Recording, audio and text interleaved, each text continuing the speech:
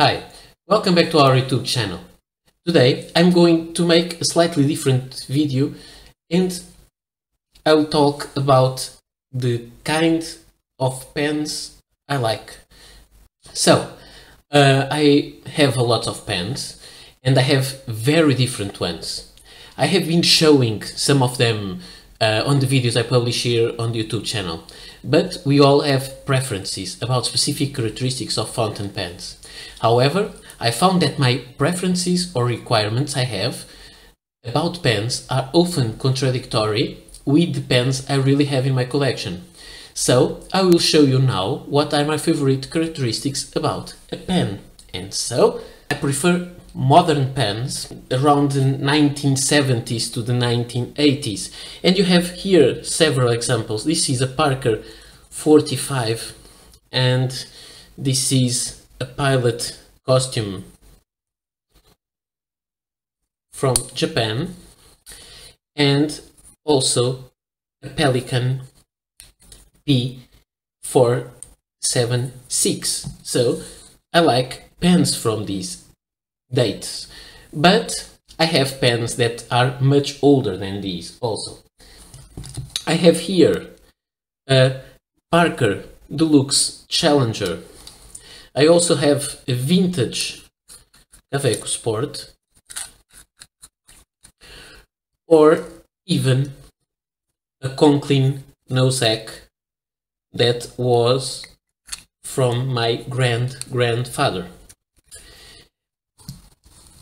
But I like these. I have older ones, but I also have much newer pens, such as these very recent ones, as the Parker Centennial Duofold Classic Big Red, which is a recreation of a vintage Parker Duofold.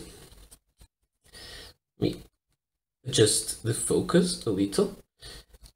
I also have a pen like this, which is a Montegrappa Game of Thrones, as you can read there, which is a beautiful pen. Or even these quite recent Leonardo Officina Italiana Furore, and this color is the Passion Red. Very beautiful pen that I already reviewed. About the age, it's what I like, but there's also a preference in terms of size, and so I prefer bigger pens. And what I mean about bigger pens are pens like this, like a Parker Senior Duofold. This is the original one that inspired Parker to make this newer version. Or I like a pen like this, which is the Sailor 1911 Large. Or even a Lamy Lx, which is not as thick, but it is quite a large pen. But although I like bigger pens, I can't say I don't like smaller pens. And in that example, I have here a Waterman Expert that gets bigger when we when you take out the cap, but it is a fairly small pen. The Kaweco Sport, that you know it is a favorite of mine, or even this very small Pelikan Mini, which is a very good writer but very, very small pen. And this is about the size, but there is also the kind of finish, the colors we like.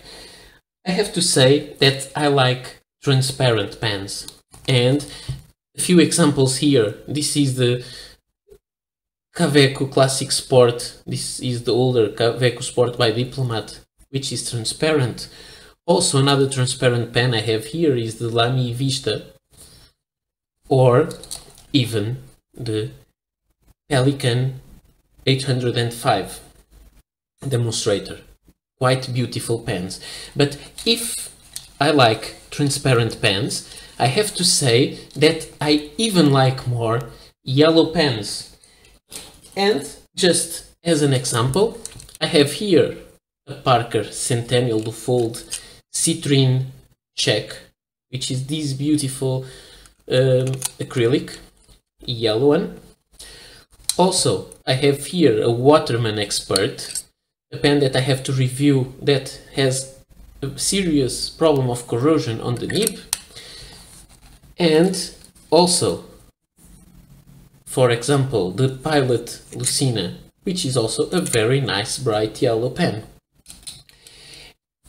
And if I have pens I like the transparent ones and the yellow ones, there are also colors that I don't like that much, but I'm not coherent and I have some of those also. So when we are talking about colors I don't like that much, we have the white, and this is the very well-known Pelikan M100 Stormtrooper. Black, white with black trim. An interesting pen, but it's not my favorite color, but I think the pen is beautiful. We also have this other pen, and this is the Cross Solo white. Nice look, very similar to the overall look of the Pelikan. And we have this ivory white Parker 100, one of my favorite pens ever, the Parker 100. But if this is my favorite and I don't like that much the white, I also have pens from a color that I like even less, sorry, which is the red. And I don't like that much red, but I have some red pens. Here you have a Sheaffer NoNonsense with a calligraphy nib, or we may have these, I don't know the maker, but this Ferrari red pen, or even these stunning red Montegrappa Oriental Zodiac dragon with this silver overlay with a dragon. I can't say this isn't a stunning pen, but it is red. I don't like red, but I can't be indifferent to this beautiful finish. But this is about the colors. And what about the nibs? I also like a specific kind of nib. And the specific kind of nib I like is somehow a big open nib where you can show, where you can see all the looks, all the details of the nib. And here is the Pilot Bamboo with this beautiful nib.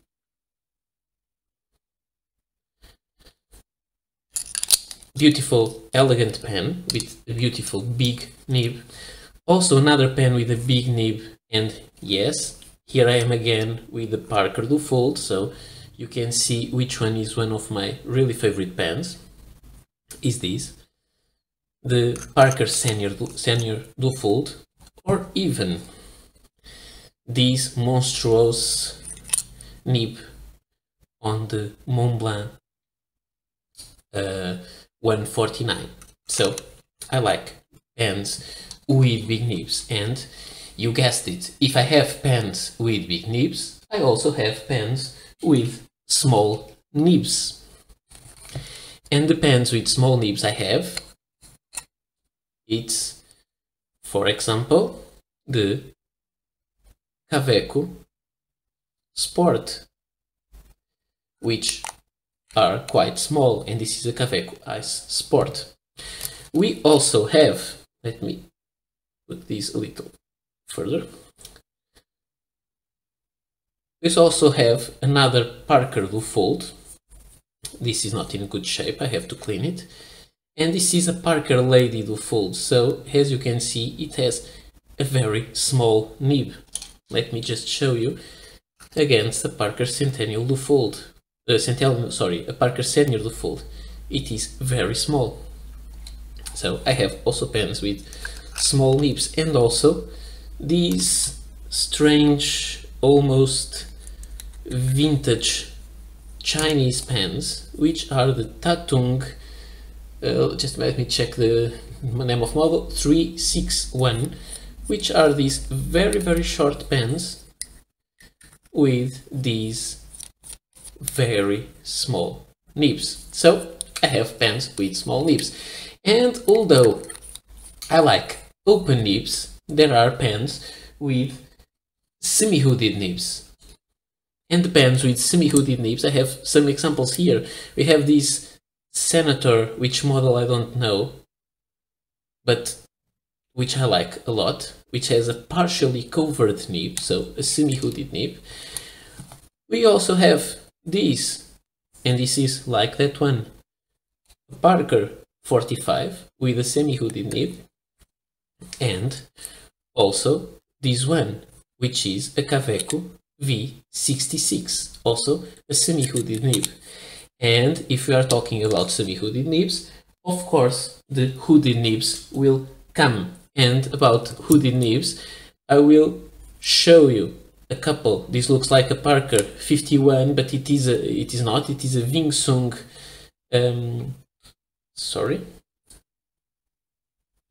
but out of focus. This is a Wing Sung 613. Sorry, 613.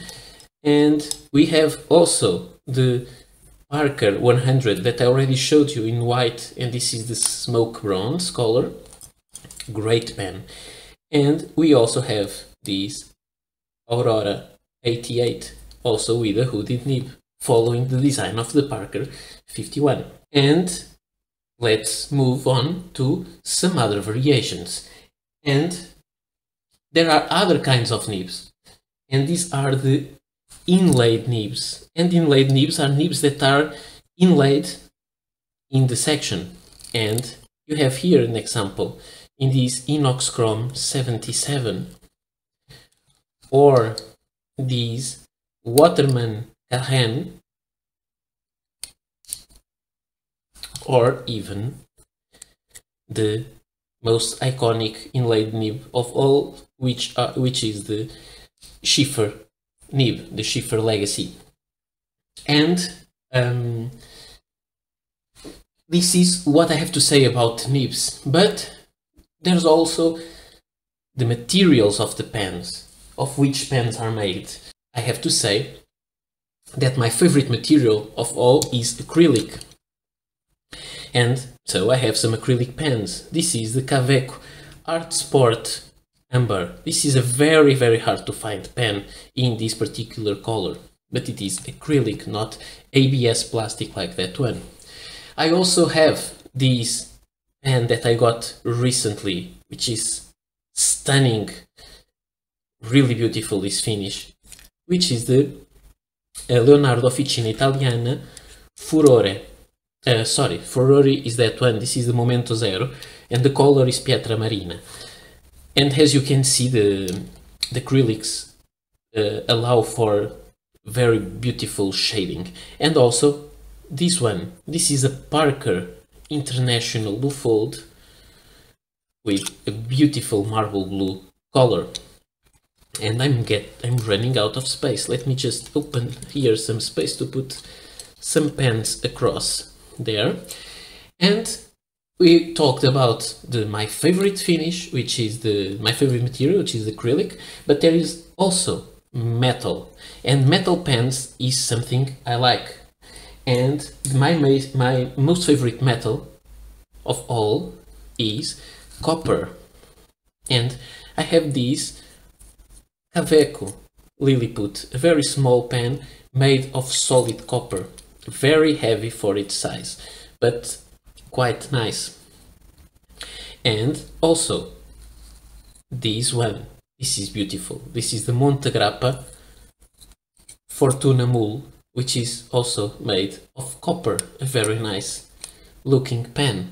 And if we are talking about copper, I can't skip this beast, which weighs almost 150 grams, and it is a Chris Thompson replica of a Parker Duofold made of solid copper. So this pen is really heavy and all made of copper. Gets this beautiful patina, and copper is my favorite pen, my favorite metal material for pens.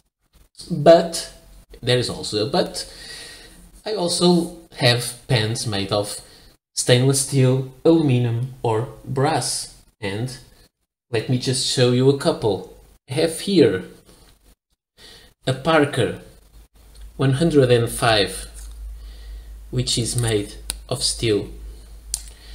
I even have a pen made of aluminum, and this is the Diplomat Aero Factory, which has a unfinished aluminum finish.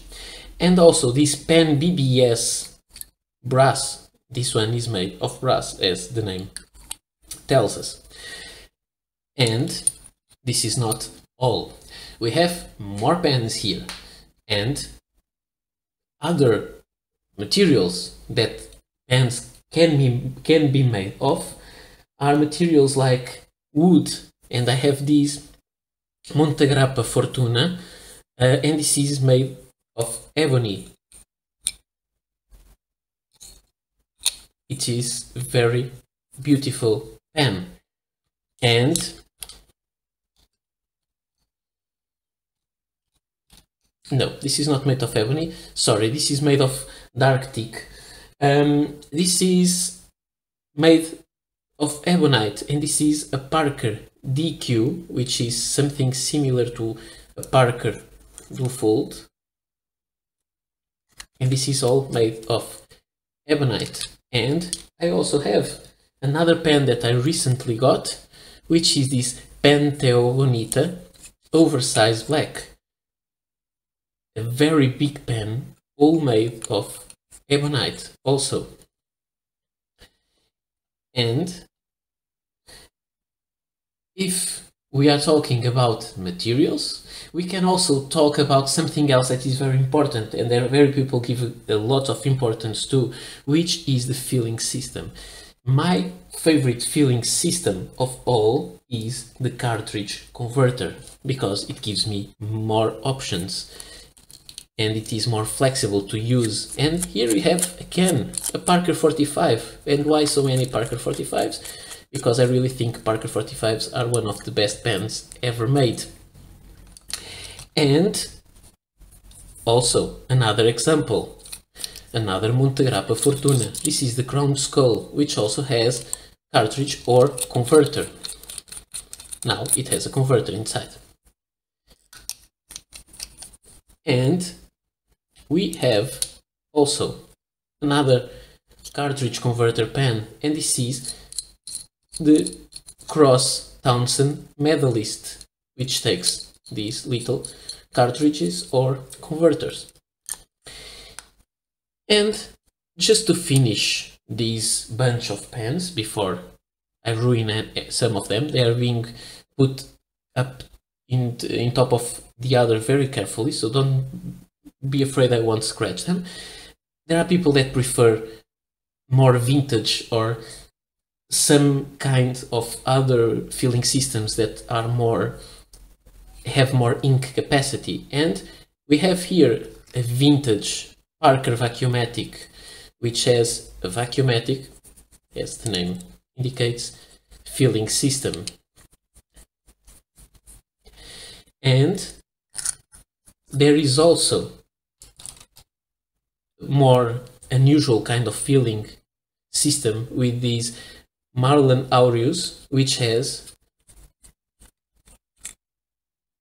beautiful pen, which has this slot to press a coin inside, so it is a coin filler, which is an even different kind of filling system. And you may even have this one, which is one of the most common, and I think it is one of the most favorite from many people, which is the piston filler in this Montegrappa Coral. And so this is an overview of the kinds of pens I like, and even some kinds of pens or characteristics of pens that I don't like so much. And I could go forever with these contradictory examples, but the main message is it doesn't matter how you prefer in advance. What really matters is how you prefer, is what you prefer when you use it. It doesn't matter if you decide that your favorite filling system is one, when you start using and you find out it is another. We definitely can like different pens at the same time, independently how different they may look from each other. And this is, you can see this here. I like all these pens, but some of these pens are very different from each other, and some have characteristics that make me like them, and another characteristics that I don't know why, because I don't like the characteristics, but I like the pen that has them. So this is all. By the way, if you saw in this video any pen you would like to see a review of, please leave me a comment below on the comment section and let me know. If I didn't make the review, I can try to make that review soon if you tell me which pen you'd like to see. And this is all. I hope you liked the video. Don't worry, the pens are very well treated. They are not scratched. I will take them very carefully one by one. I will not throw them into a bucket. Don't worry. No pens were armed or will be armed during this video, and I hope you liked it. If you did, please subscribe our YouTube channel. We are trying to grow in subscribers, and keep coming back for more videos like this and tell me what you think about it, and I'll try to make it each time more interesting for you. So this is all for today. Thank you and see you next video. Bye.